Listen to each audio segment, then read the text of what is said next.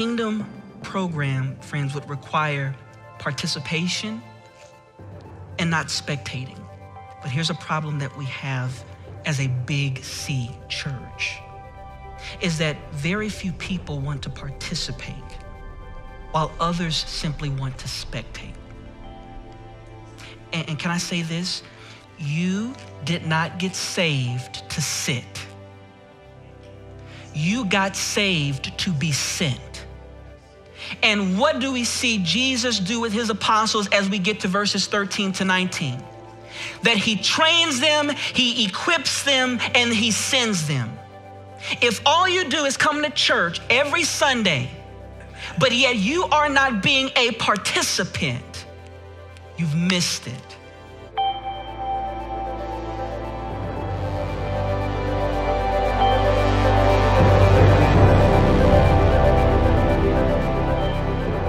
All right.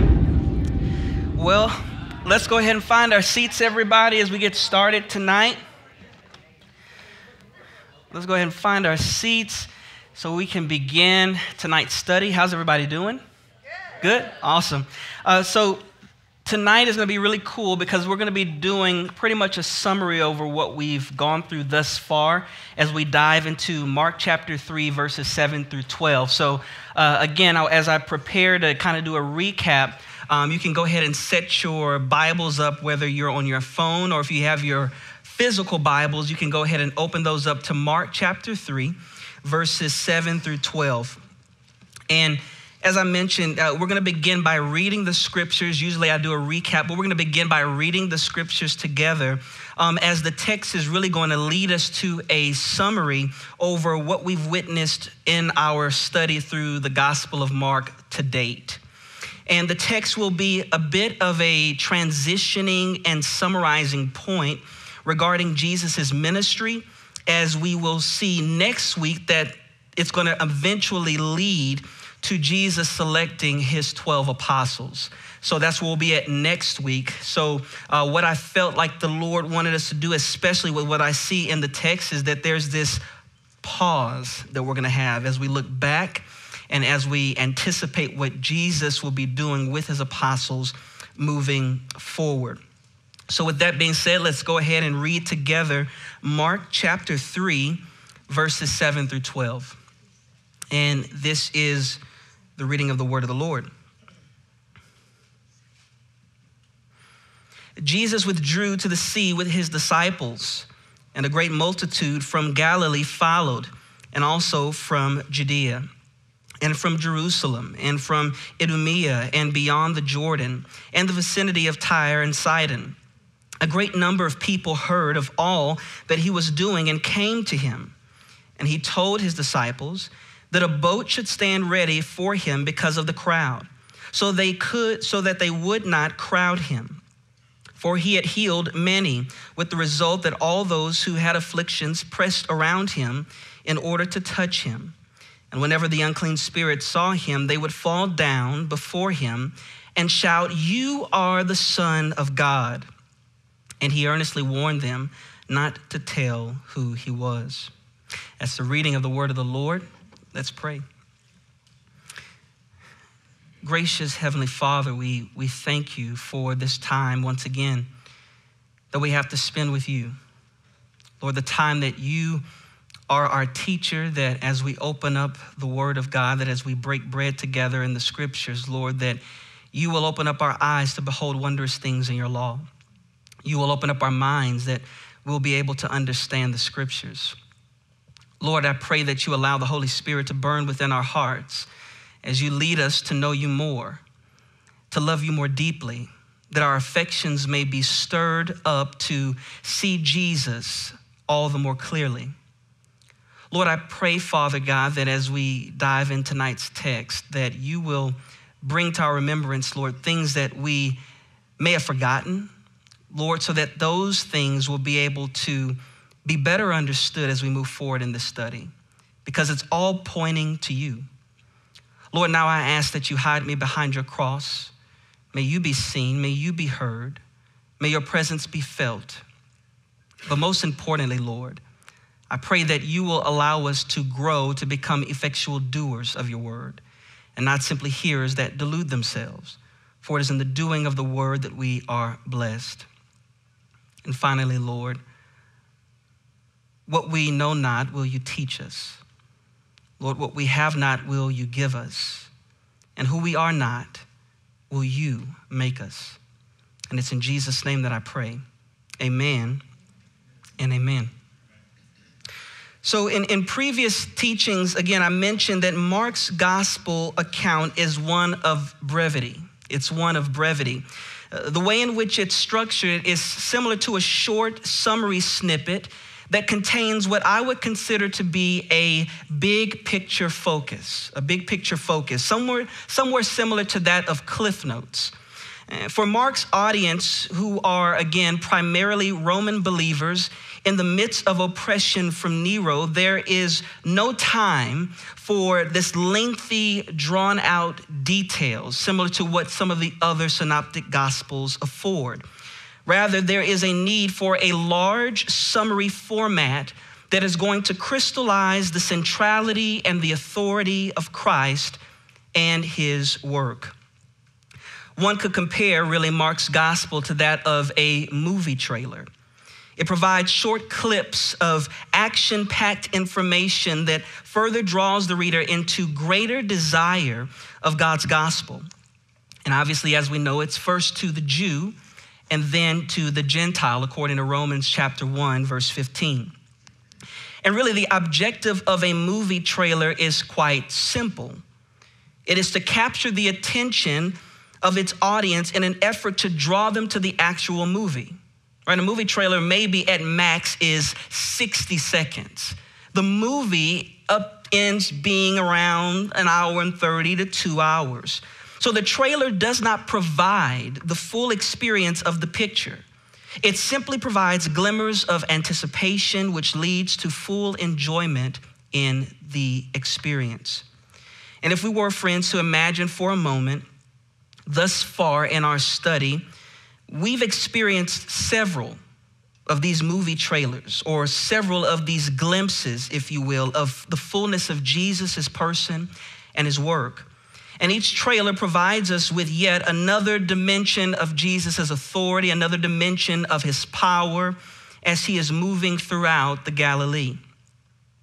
So again, it's going to provide us this opportunity to see glimpses of the glory of our great God. And not only that, but will also allow us to see him in his humanity. It will be here in Mark chapter 3, verses 7 through 12, that Mark provides a bit of a parenthetical pause to reflect on the growing influence and greatness of Jesus' ministry. This pause really is going to give way to some of the growing conflicts that Jesus has been facing as it pertains to his engagement with that of the Pharisees, the scribes of the Pharisees, and what we discovered last week, the Herodians. And it's at this point that I want to now do what I'm going to simply call a textual recap. And we're going to go all the way back to Mark chapter 1, verse 1. We're going to do a quick synopsis right on through, because we need to understand where Mark is bringing us to here at Mark chapter 3, verses 7 through 12. The reason why I mention this is because this particular part of the text, verses 7 through 12, is a very pivotal moment, as it is going to point us to the interactions that Jesus will have with the religious leaders, with the Pharisees, with the Herodians, as he is in a complement with his apostles. Now, with that being said, let's rewind time. If you recall, we began with what I considered in the beginning of our study the thesis statement of Mark's gospel, And we found that in Mark chapter 1, verse 1. And Mark explains really at the top of this gospel account that this very gospel begins with one man. It begins with one man. It begins with the God-man, the Son of God, whose name is Jesus Christ. We learn that this reality of Jesus as the Son of God was not just a New Testament phenomenon. As a matter of fact, Jesus Christ as the Son of God is a matter, friends, of eternality. It's a matter of eternality. That Christ has always existed and always will be forever all the more. John chapter 17, verse 5 tells us this. Now, Father, glorify me together with yourself with the glory which I had with you before the world was. Friends, Jesus was in the beginning with the Father. He's not a created being. He was always there. He always existed. We see this assurance in John chapter 1, verses 1 through 14 and 14. What does that say? Well, it simply says this: in the beginning was the Word, and the Word was with God, and the Word was God, and the Word became flesh and dwelt among us. Verse 14, and we beheld the glory of the only begotten Son.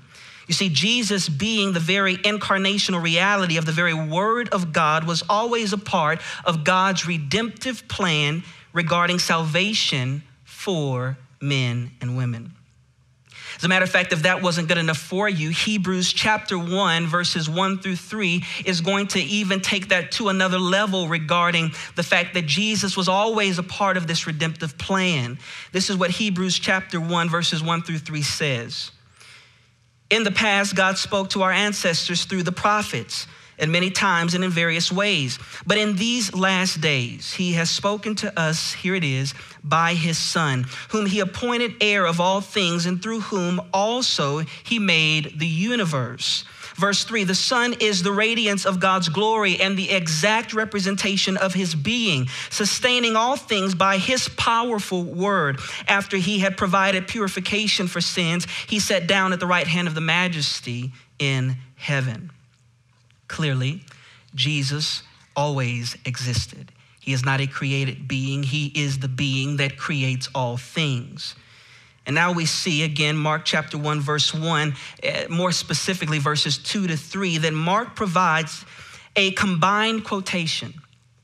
And this combined quotation is really rooted in the book of Isaiah. In the Hebrew scriptures, it is Isaiah the prophet that is mentioning by the power of the Holy Spirit that there would be a forerunner that would come to introduce Messiah to the stage.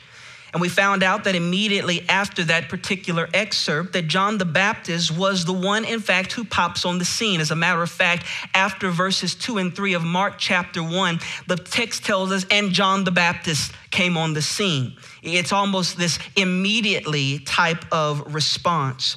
And John the Baptist comes on the scene, and the text tells us that he's proclaiming something that the Father gave him in order to proclaim to those who would come to eventually know Messiah. And that message was this: repent, for the kingdom of heaven is at hand. The message, friends, began to grasp the attention of many people in the surrounding areas. And as we move into actually expositing verses 7 through 12, you're going to see that there's some parallelism regarding the growing following that John the Baptist had. And then you're also going to see this large multitude of following with those who are following Jesus. And it's then in Mark chapter 1, verse 9 that we see that Jesus comes on the scene to be baptized by John. And it's here that John receives both a verbal and visual confirmation that Jesus is in fact the long-awaited Messiah. It is at this point that Jesus is then thrusted into the wilderness by the Holy Spirit to be tempted. Ultimately, it proves one simple thing: that Jesus is the perfect, spotless God-man. He is the Messiah. And after Jesus leaves the wilderness, his ministry would begin to come forth. Only understand that his ministry comes forth after John the Baptist is taken into custody. If you recall, I mentioned this word kairos. This Greek word kairos, it's different from chronos. Chronos is a chronological time. Kairos is an exact moment in time. And we found that John the Baptist being taken into custody and Jesus beginning his ministry was a kairotic moment. It was a moment that within God's redemptive plan leads to Jesus' ministry being able to lift off. And from this point, Jesus begins the recruitment of his first hand pick of what will soon become apostles. If you recall, those first 4 disciples were who? Peter, Andrew, James, and John. And all 4 of these men were what? They were fishermen. So Jesus with these 4 individuals are now beginning to walk and do ministry together. Jesus is teaching, and they come to a synagogue. And it's at this particular synagogue that as people are beginning to listen to Jesus, they're noticing something that is different from all the other rabbis. That as Jesus is beginning to teach, he's teaching with one with authority like no other. And this appeal of authority is accompanied right after they're seeing how marvelous he is at the way in which he's able to interpret the text. It then moves to now a situation with a demon-possessed person.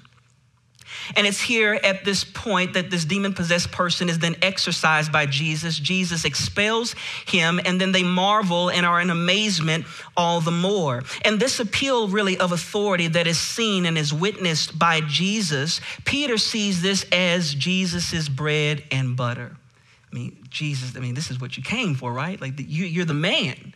Nobody's doing what you're doing. And it would be through these healings that Jesus would be doing over time that the religious leaders would move from an observant state to an interrogative state. This reality is further realized in Mark chapter 1, verse 40, where we witness the first messianic miracle. What did Jesus do there? Well, Jesus healed the first ever Jewish leper. This was unheard of. And as one could imagine, news of that caliber and of that magnitude began to spread like wildfire, especially because the man that was struggling with leprosy didn't obey Jesus. And he began to go and tell everybody, listen, I've been healed. I no longer have leprosy. And after this healing, we then begin to see Jesus continuing on this healing crusade, right? And the next individual that comes about is the paralytic man. Paralytic man comes to Peter's home. Obviously, there's a crowd that is pressing around him. He can't go through. So what do you do after that? You have a demolition project on the roof. They open up the roof, they bring the man down, and they set him before Jesus. And this scene, if you can recall, was quite intriguing. Why? Because Jesus speaks first to the spiritual needs of the man. He does not speak to the man's physical needs. Ultimately outlining that Jesus' coming was meant to provide way for men and women to first be made right with God. Then everything else can follow. It would make sense for Jesus to heal this man but be sent to hell because he didn't come to have his sins forgiven. You can walk all around hell, but all because you missed your sins being forgiven was the point that Jesus was making. And it is this, again, rising action in the text that leads to Jesus becoming the target of more incessant investigation and aggravation. And all of this, friends, continues to grow. Jesus continues to handpick more men. We see the next person that he picks is a tax collector named Matthew. And these men that Jesus is picking as he's been walking along this journey, these men aren't scholarly. These are ordinary, unlearned men. They are not your seminary grads. They are not your master's students. They don't have a bachelor. No, these are just your regular, average, hardworking folks who just want to be available. In other words, friends, Jesus is not willing, nor is Jesus wanting to look for men that feel qualified in the sense of what they do. He's not worried about their works, but rather he wants to take men that are nothing in the eyes of society, and he wants to make them something by his power and by his authority. And I want you to keep that in mind because we're going to see that in next week's teaching as it pertains to the recruitment of these disciples as Jesus names all 12 of them. I want to speak a little bit further to this point here. If you notice 1 Corinthians 1 verse 27, what does the text tell us? It tells us this: but God has chosen the foolish things of the world to shame the wise. And God has chosen the weak things of the world to shame the things which are strong. So again, the big deal is not about you being the right fit. It's about Jesus making you the right fit. Well, again, we'll see more details on that next week. Towards the end of Mark chapter 2, Jesus begins to push the envelope directly towards the religious leaders. Jesus brings to light the goal of the Sabbath versus that of the traditions of men. More specifically, in Mark chapter 2, verse 27, Jesus makes the jaw-dropping statement that the Sabbath was made for man and not man for the Sabbath. So that's where we've been at up to that point. Now we arrive to where we were last week. Again, fast synopsis, fast summary. Mark chapter 3, verses 1 through 6. This is where Jesus' demonstration of what it means to be Lord of the Sabbath became the primary cause of conspiring to end Jesus' life. It would be because of this growing hardness of hearts that the Pharisees are experiencing that would now include the Herodians in this conspiring against Jesus to destroy him. And we mentioned last week that up until this point, that the Herodians were never mentioned up until this point in Mark's gospel. Up until this point, right? And I mention that because Jesus' influence in this region of the Galilee is growing so much that not only is it impacting the religious area, right? The religious sphere, but now for the Herodians, it's beginning to become a bit political. Now, when I'm talking about politics, I'm not talking Democrat, Republican. I'm simply talking to the fact that they had the authority in the Roman government at that time, ruling in these particular jurisdictions. There were 4 major areas that they were ruling in. And so the only way in which the Herodians and the Pharisees could stop what Jesus was doing in this gaining of influence was to kill the emerging yet eternally existing king. If there was a section of our current study that would really summarize the growing frustration and consternation of the Pharisees, it would be this: Mark chapter 2, verses 21 through 22. And this is how it reads. No one sews a patch of unshrunk cloth on an old garment, otherwise the patch pulls away from it. The new from the old, and a worse tear results. No one puts new wine into old wineskins, otherwise the wine will burst the skins, and the wine is lost, and the skins as well. But one, here it is, puts new wine into fresh wineskins. So this new way that Jesus is proclaiming, is teaching, and is demonstrating is confronting and now exposing Pharisaical Judaism and false religion square in the face. And this would ultimately now pave the way for the new covenant or the new era that Jesus is bringing in to cause the shadow of the old covenant to pass away, to be fulfilled.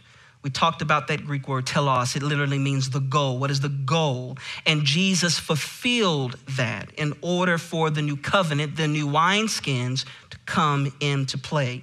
Friends, ultimately salvation would not be through means of having a constantly sacrificial thing. That the purpose was never for them to have to constantly sacrifice and present their sacrifices before the priest and do this over and over again. It became habitual. It wouldn't be, again, through righteous deeds, their attempt at righteousness. We discovered earlier that no man is righteous. No, not one. The only one that is righteous is Jesus Christ himself. Nor would salvation be able to come through pride and arrogance. Wouldn't be able to come through that. But friends, it would be provided. Salvation would be provided through, in, and by the suffering servant and King Jesus Christ, dying once for all and placing upon us his divine righteousness. The response from the Jewish leaders and the Herodians would have really been a foretelling of what would lie ahead for Jesus as they're conspiring to kill him. That death was the destination point for Jesus for the sake of salvation for those who would come in salvation. But this is the beautiful thing. Despite the conflict and the controversy amongst the Herodians and the Pharisees, I love this because I think it's really indicative of the Big C church, that Jesus' ministry continues to increase in following. I think if we see anything thus far from what we've summarized here, is that the gates of hell will not prevail against the church. Now, with that whole summary over Mark 1:1 to this point, Mark 3:7 through 12, we now will dive into verse 7 and 8 together. So this is what it says. Jesus withdrew to the sea with his disciples, and a large multitude from Galilee followed, and also from Judea and from Jerusalem and from Idumea and beyond the Jordan in the vicinity of Tyre and Sidon. A great number of people heard about everything that he was doing and came to him. So it's after Jesus' encounter with the Pharisees in the synagogue regarding the matters of healing on the Sabbath that Mark tells us that Jesus at that point withdrew. And he withdrew to the Sea of Galilee. However, understand Jesus' withdrawing does not come without the immense following of men and women from throughout the region. The text mentions to us that there was a large multitude from several regions who are accompanying Christ, who are following Christ. And from the location of the synagogue to the Sea of Galilee, Scripture does not provide us with the details on travel time or from which direction Jesus is coming from. Nor is Mark's focus here on which synagogue Jesus was attending and coming from, but rather the locations of where people are coming from. Do you see that in the text? That's the effort that Mark is trying to make mention here. Where are the people coming from? Who are the people? What's their region? What's their location? So two things become really evidently clear thus far in our study at this point. First, Jesus' ministry has become threatening by both the religious and political leaders. It's kind of our first point here. That the religious leaders are ticked off because Jesus is interpreting and teaching with an authority like no other. And here it is that the Pharisees, using the Mishnah and the Talmud, are creating more and more obstacles for people to hop, jump, and skip in order to look, feel, and think that they are more righteous. Ultimately, Jesus is alluding to the reality that the Mishnah and the Talmud are not the Mosaic law. It does not point you to what thus saith the Lord. And we'll eventually see as you walk into the new covenant with Jesus, him being the new wine, that as you walk with him, you will begin to see what this new way is. Later on in the New Testament, you begin to see that Jesus says this: I am the way, the truth, and the life. No one can come to the Father but through me. So that is what we begin to see. Secondly, Jesus' ministry following has not been stifled despite the combative efforts of the Pharisees and scribes of the Pharisees. Even with the immense pressure that is coming for Jesus, even with the conspiring that is happening behind his back in order to find ways in which to kill him, Jesus doesn't tuck tail and run and says, okay, I'm not going to do it anymore. He presses in. See, some people think that we oftentimes have this picture of Jesus holding the lamb with his head tilted to the side, petting the lamb. Jesus is a man's man. Jesus is a tough guy. He doesn't play games. He doesn't tuck and run. And as we witnessed from last week's teaching, Jesus' reasoning for withdrawing back to the Sea of Galilee was not on his own prerogative. Check out what, again, Mark chapter 3, verse 6, this is what it says. The Pharisees went out and immediately began conspiring with the Herodians against him, here it is, as to how they might put him to death. So it only makes sense that if one's life is in grave danger, that to prevent a premature death of Messiah, you would, in fact, withdraw to a safer location. And in this case, that area, the text tells us, is the Sea of Galilee, close to the town where he is headquartered, which, as you guys probably know by now, is Capernaum. And in this case, This area was, again, the sea. That's where it's headquartered. But what becomes really a true encouragement in this text, again, I've probably mentioned to it before, but it goes, again, without saying that although the pressure is pounding, the ministry continues to go. What may look, friends, as a withdrawal from the pressures and the vicissitudes of life at that time for Jesus and his followers, it is really pushing the gospel further. If you ever look into church history and you look at how the church has been persecuted over time and time again, it looks like you have this dipping moment, but the church always bounces back. I mean, just look at church history. Over and over again, you see the church thrive over and over. Now, the question can become this: just how far-reaching has Jesus' ministry become at this point of his ministry? So he's having some successes as he's going to different places, but truly, how dynamic is his ministry at this time amongst persecution? Well, Mark chapter 3, verse 7b into verse 8 gives us a look into the areas in which Jesus' ministry has spread by word of mouth. Here's some of the areas of ministerial impact. I'm going to go over those regions again. The Galilee, Judea, Jerusalem, Idumea, and beyond the Jordan, and the vicinity of Tyre and Sidon. Now, me just saying that really is not going to make any sense unless we see a map here. And as you can see, the map here, I've kind of circled around the areas here. Now, I know you can't see it, but I want you to know if this particular area down here is Idumea.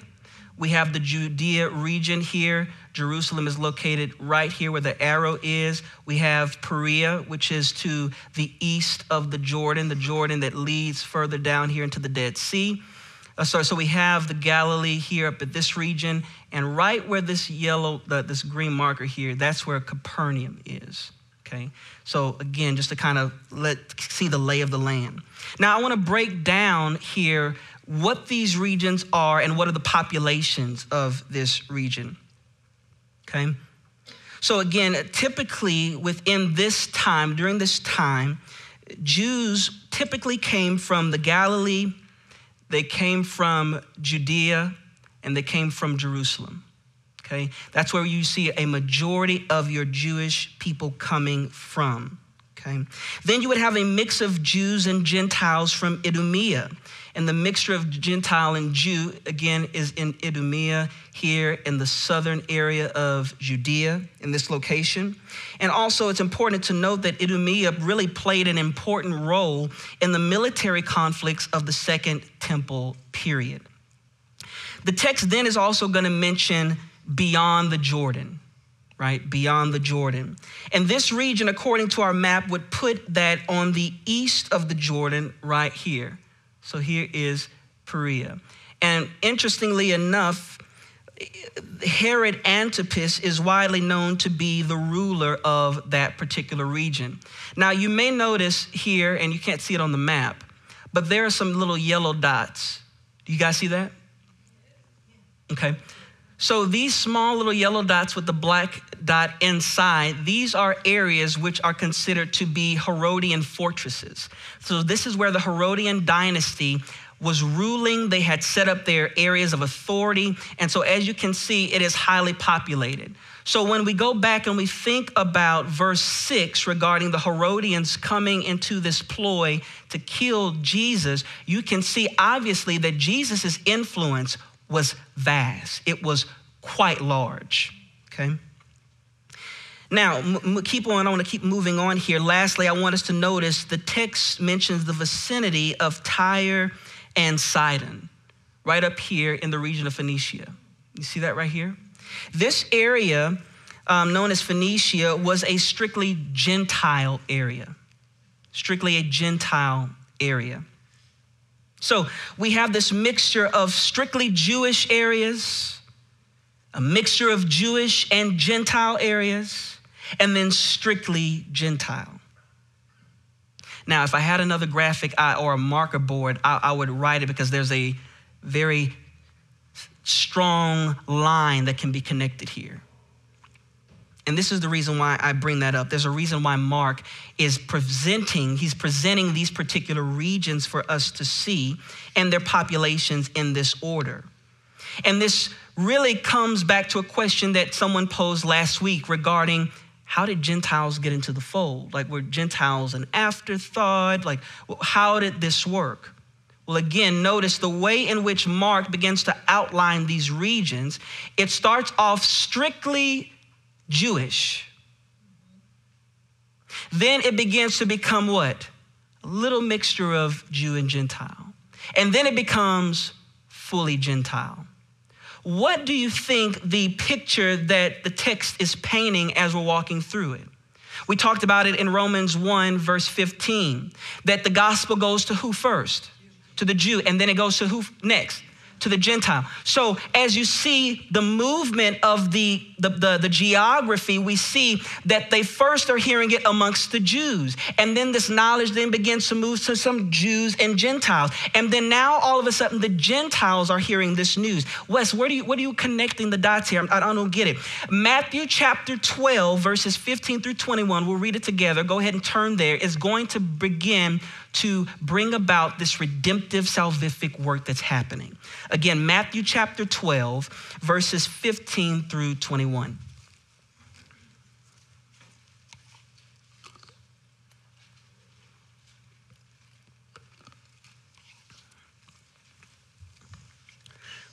This is what it reads.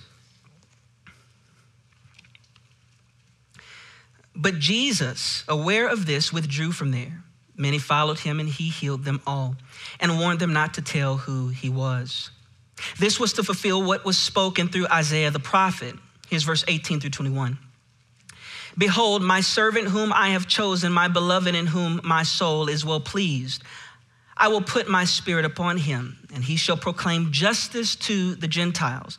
He will not quarrel, nor cry out, nor will anyone hear his voice in the streets.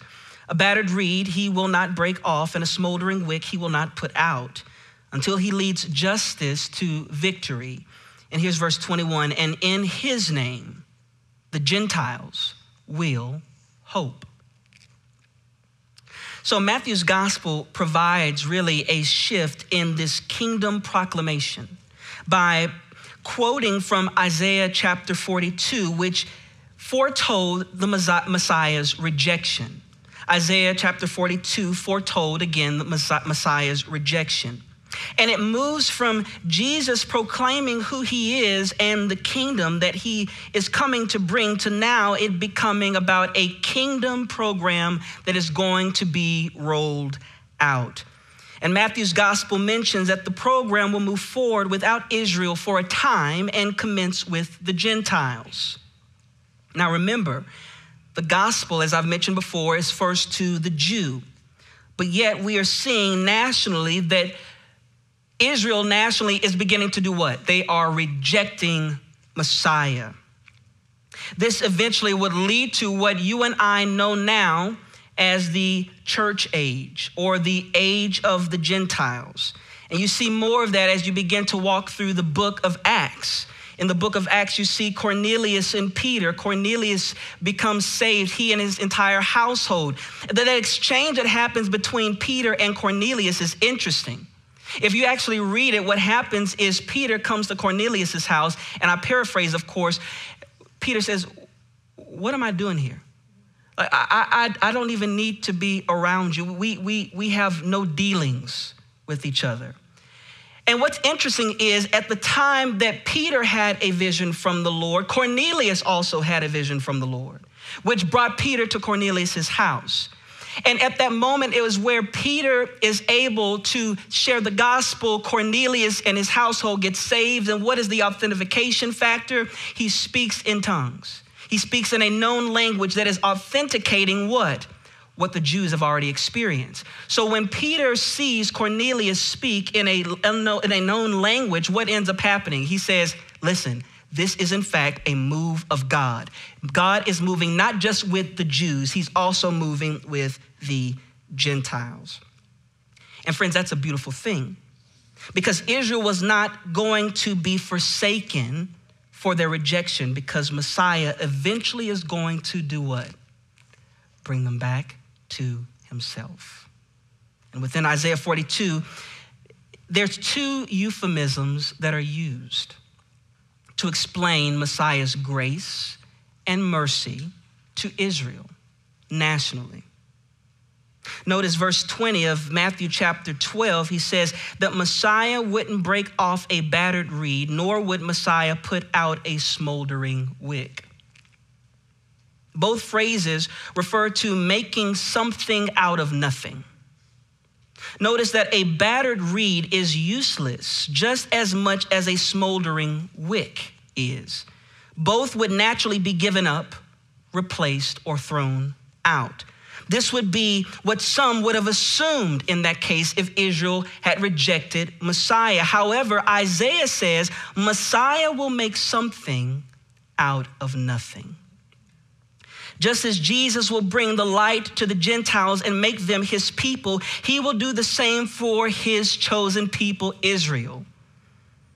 Friends, if you don't see it by now, this is a demonstration of God's grace and compassion that the religious leaders could not understand for themselves. But yet, Jesus, representing both Israel nationally and humanity overall, demonstrates grace and compassion towards the least of us all. This is grace redemptively realized. And friends, may I say this? This is why you and I should be in constant prayer for our Jewish brothers and sisters. That as you're praying for them, as we are praying for them, that their hearts may be stirred to jealousy to see what God is doing, that they may come to know their Messiah. So it is through Jesus' amazing acts of power and teaching with authority and healings that has really begun to draw all of these people. And if you haven't been walking with us through Mark's gospel thus far, again, I'll just kind of highlight some things for you really quickly. Mark chapter 1, verses 21 through 28. Jesus in the synagogue, he's teaching with authority. He's expelling demons. People are amazed at his teaching. Mark of chapter 1, verses 29 through 31. Jesus not only heals Peter's mother-in-law, but he also is able to heal others who are demon possessed. Thirdly, we see Mark chapter 1, verse 39. We witness Jesus continuing to heal those who are demon possessed, and he's continuing to share the gospel of God. We also see Mark chapter 1, verses 40 through 45. Jesus heals a Jewish leper. Mark chapter 2, verses 1 through 11, Jesus heals the paralytic man. And then lastly, again, Mark 3, 1 through 6, Jesus heals the man with the withered hand on the Sabbath. So as you can imagine, from knowing what we've seen from Mark 1:1 all the way to Mark 3 to date, that there's been many events, many trailers of God's power, of God's authority, demonstrated and evidently seen. This is what is causing many people in these regions to discover who he is. Again, as I mentioned, Peter would have wanted him to just stop here, like, Lord, you're known all the way in Tyre and Sidon. I mean, come on. You're this amazing guy. Jesus, again, if you recall in Mark chapter 1, verse 38, Jesus really nicely lets him know, Peter, this is not why I came. I came for a reason, and it's not just to entertain you with these healings. It's not to do that. Jesus has come so that individuals may know why he came, rather than what he can do. And it's here, friends, that we really discover a pertinent question. It's a question that I pose to all of us and you online watching. And that is this: what is one's cause for following Christ? What is one's cause for following Christ? The deeper question really is this: what truly distinguishes a true believer of Jesus from someone who had an emotional response? And I think this is really an issue with the Big C church universally. that we believe that everybody that comes into a church service or sits in a pew at a Bible study is somehow saved. That is the biggest mistake to make, is to make the assumption that because the seats are filled, that all are saved. We tend to equate church attendance with people being true followers of Jesus, people being saved. However, the quantitative number can equally reflect people who simply want to know Jesus for what Jesus can do for them. For Jesus, individuals simply see him as a genie that they can solicit help or advice from, while all the while refusing to truly accept him as Lord and as Messiah. Lord, I just want you for the things that you can do for me. You know, I don't really want to just want to. But for those friends in whom the Lord calls, it is an unwavering drawing to the King. You cannot help but to be drawn by God. And this is the difference between a believer in Christ and someone who's just caught up in emotionalism saying, oh, I felt goosebumps on this song. Song may have been great. I mean, don't get me wrong. It may have been a hymnal, right? But the hymnal doesn't save you. Christ does. So what is it getting to? It's getting to the matters of the heart. And here's the reality, that those who were following Jesus from these areas, some may have genuinely been following because of the message that they heard. But there was also a majority of people who were simply following Jesus because of what he could do for them.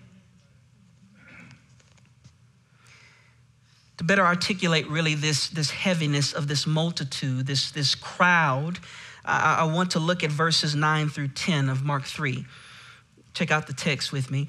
And he told his disciples to see that a boat would be ready for him because of the masses, so that they would not crowd him. For he had healed many, with the result that all those who had diseases pushed in around him in order to touch him. So Mark's account makes it really apparent from the previous verses that the multitudes are coming to be healed, whether for physical ailments that they're going through or if they're demonically possessed, that there is obviously from the text a great need. People are in need of relief. And the crowd here in the text becomes a barrier of sorts regarding this need versus those who are simply there to spectate and see Jesus. Now, this may sound a bit familiar because we witnessed the same exact thing with the paralyzed man at Peter's home. Who was blocking the way? The Pharisees.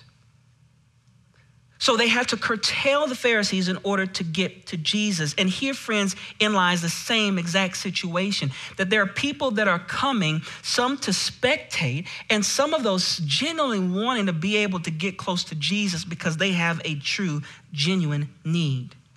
You see, there was an issue regarding a great need, but there was also an impediment because of a great crowd. The only resolve here in this case was for Jesus to get on a boat so that he would not be physically overwhelmed and crowded. Now, this type of boat was not your typical boat. This wasn't a boat that typically you would have fishermen get the catch of the day. That's not what it was. The Greek word for boat here is plurion. It is a small boat. It's a skiff. This type of boat would be similar to a rowboat. So in order to better grasp really the intensity of Jesus needing to have this boat on the ready by his disciples, we really need to understand the Greek language that is happening here regarding the crowd. Now, understand that this sense of crowding that is happening here in the text is really beyond waiting in line at Universal Studios or Six Flags and those long lines that you have to wait as it's hot outside and it's scorching and you're packed like sardines. That's not that kind of crowding. It's more intense. check this out. The word for crowd here is thelibo, which means pressing or crushing. All of these people coming from all of these different regions wanting to come and see Jesus. It wasn't just, I'm standing in line, oh, you're healed next, oh, you're healed next, like as people see the Pope. No, that's not what it was. It was literally all folks coming and trying to press in and literally crushing each other. Friends, there are desperate needs waiting to be met by a multitude of people. Understand, however, that this pressing and this sense of desperation is not a demonstration of faith. I'm going to say that again. Their pressing and coming to Jesus was not a demonstration of faith, but rather it was a need of relief. We're desperate, Lord. We need help. One could imagine really the sense that, and the need rather, for help that Jesus would have needed in his humanity. All of these people coming, all of these demands from all these people, and I'm one person. Understand, I'm not taking away the deity of Jesus. Obviously, if he wanted to heal all of them in a snap of a finger, he could. But there's a humanity aspect in the person of Christ regarding the compassion and meeting the needs of people. And Jesus could not meet all of their needs simultaneously. So what does this come about? Well, it really brings about what we're going to see next week, starting in verse 13, regarding the recruitment of the apostles. That there was going to need to be shared leadership. And in order for these men who are going to be following Jesus to know what is needed to be done, how to heal others, how to meet the needs of others, they would have to walk with Jesus. He would have to spend intimate amounts of time with these men in order for them to be taught. The leadership of this kingdom program would need to expand. Understand that Jesus is going to be the object of the affection and the attention. Although you will see later on in the gospel account that there are going to be disciples that are going to ask him, well, who's the greatest? Am I going to be the greatest? And here he goes again. No, you missed the point. That's not what it's about. And I'm probably going to get into a little bit of next week's message right now, but pardon me if I do. Understand this. Discipleship is not about you. If you are the center of your disciple making, then you've completely missed the point of disciple making. Because disciple making points you to the very person that called you, that has saved you, that has redeemed you. That's what it's about. The kingdom program, friends, would require participation and not spectating. And again, I know I'm teasing on the universal church, but I love the church. I love the universal church. And I want our church universally to be well. But here's a problem that we have as a big C church, is that very few people want to participate while others simply want to spectate. And can I say this? You did not get saved to sit. You got saved to be sent. And what do we see Jesus do with his apostles as we get to verses 13 to 19? That he trains them, he equips them, and he sends them. If all you do is come to church every Sunday, but yet you are not being a participant, you've missed it. I will dare to even say this, that you've missed Jesus. Because Jesus came to earth, wrapped himself in flesh, and got his hands dirty. So why do you think that you shouldn't be getting your hands dirty too? I stop. Okay, back away. Keep moving, Wes. Keep moving.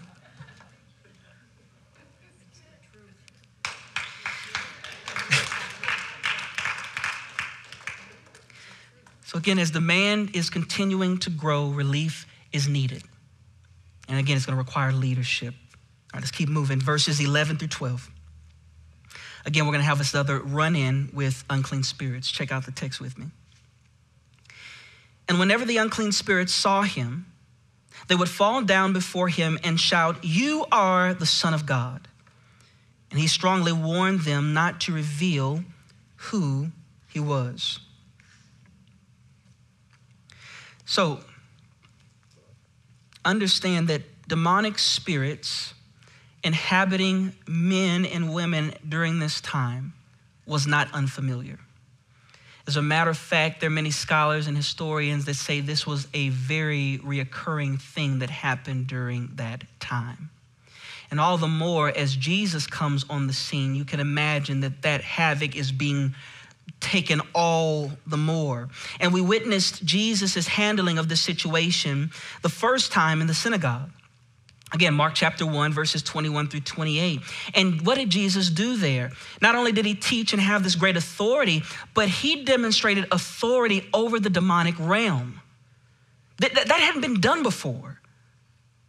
Literally shutting up the mouths of the demoniacs and literally casting them out. Matter of fact, in Luke's gospel, Luke tells us regarding that particular portion that as Jesus expelled the demon, that the man's body was not injured. Friends, this speaks to dominion that God has, that even when it comes down to the very hairs on that man's head, that it wasn't touched. Why? Because Jesus was in the room, Jesus had the control, and Jesus had the authority. And I think for you and I as believers, that should be confidence for us. And as we dove in deeper into this section of scripture, we saw that demons knew exactly who Jesus was. After the demonic spirits, the unclean spirits saw the very authority and power that Jesus was demonstrating to the people, the text tells us that the unclean spirit recognized him. For some people, the question would be this: well, why would the demons recognize Jesus, but everybody else didn't? I mean, you're seeing all this stuff. You're seeing them teach with authority. Why didn't they recognize him? And I'm not even talking about in Mark 1:28. I'm talking about up to this point. Like, why are folks missing it? Well, simply put, friends, understand that demons witnessed the very glory and splendor of the pre-incarnate Christ in the presence of the Father before the fall to earth because of the rebellion. 1/3 of the angels were knocked down. I talked about this a little bit in our teaching in Jude, that when it came down to the angels, 1/3 of the angels being brought down from heaven and into the earth, that you have to imagine that they knew God's instructions, they knew God's power, they knew God's authority, they knew God's word, but yet in knowing and having all of this knowledge about God, yet they still disobeyed God.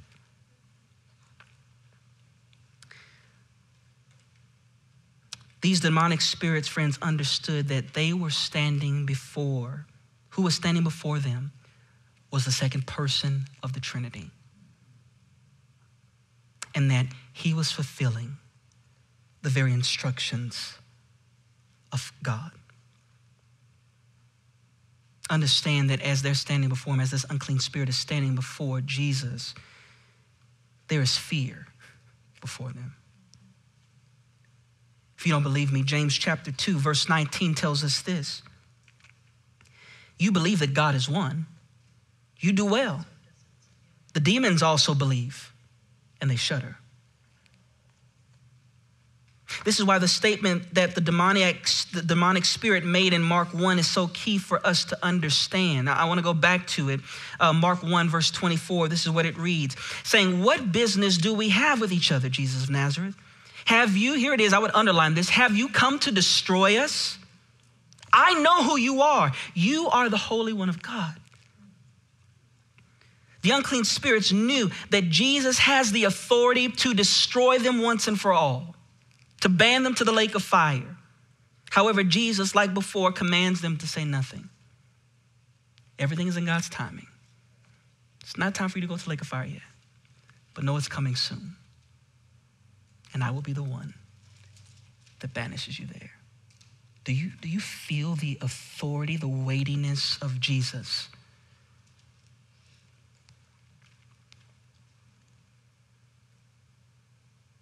And we see a similar response here in our scriptures tonight. We just read through it. That Jesus rebukes the unclean spirits and forbids them to speak. Again, what is that doing? That's just, again, putting in stone the fact that Jesus has divine authority over the demonic realm. That although the unclean spirits knew the truth about Jesus, their testimony was to no credit of his person. I remember telling you guys a few weeks ago, unclean spirits and demonic spirits are not good character witnesses. So nobody is going to want to hear a demonic spirit say that Jesus is the Son of God. Am I supposed to, really? Am I supposed to believe that?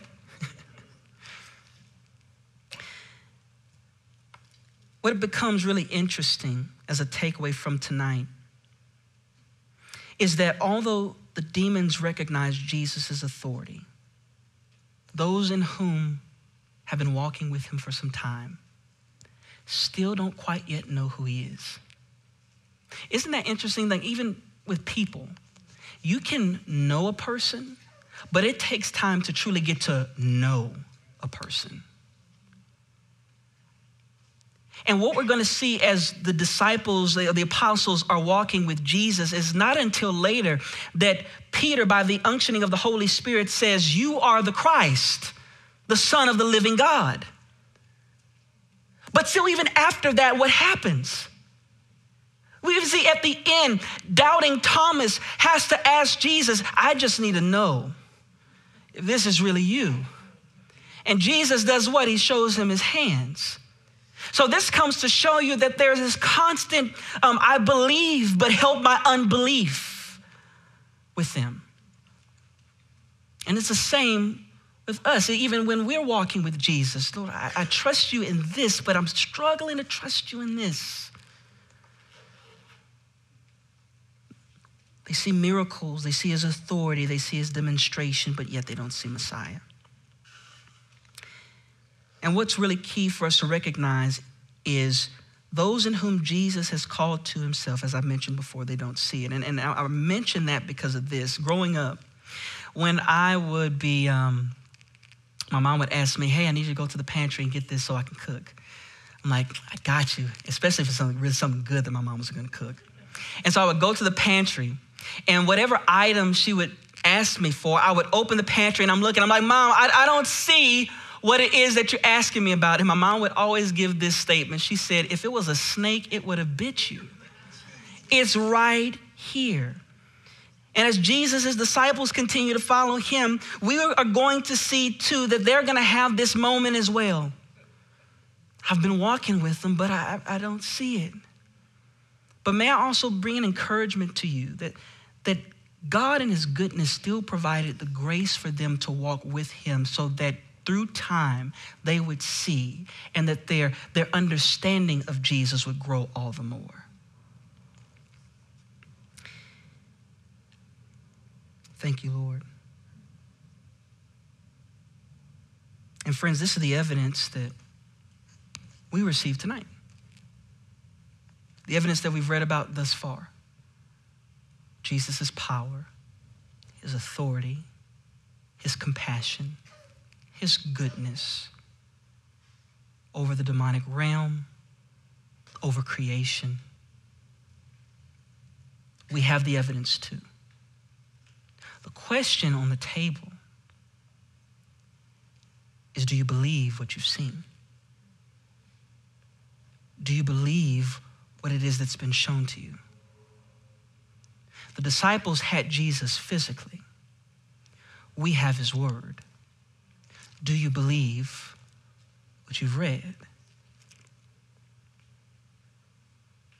This historical, timeless truth right before our eyes. And next week, we're going to see that God's sovereign calling of his children require an active inward working that brings us to full knowledge of him and his handiwork. And that it's going to require a sovereign election from a holy God by way of divine illumination, requiring participatory transformation. And I pray next week, I'm super excited about it, that you will join us as we walk through the next few verses 13 through 19, as we see Jesus calling out his apostles. Let's pray. Heavenly Father, we thank you that as we have gone back through time textually to see your goodness and your power, that it blows our minds all the more. At each page that we turn in the gospel accounts reveals yet another dimension of your power, another dimension of your goodness, another dimension of your greatness. And God, I ask that we may be able to enjoy and relish in your goodness, that we may be able to just truly sit in your presence, to eat of your word, as the psalmisters say, taste and see that the Lord is good, that you will continue, Father, to open our eyes to behold wondrous things in your law. Lord, I ask that you will continually create in us a clean heart, that we might not sin against you. May we constantly be aware of our sin nature, that we may constantly give it to you, that we may seek you in all things, that you hold all power that allows us to overcome sin. Lord, your text tells us, greater is he that is within me than he who is in the world. That knowing that you are with us, that your Holy Spirit indwells us, that we are able to overcome. And Lord, in our moments where we are struggling in understanding, will you help our unbelief in those ways? Will you help us to see you all the more clearly? We thank you. We praise you for tonight. And we give you all honor. In Jesus' name I pray. Amen and amen.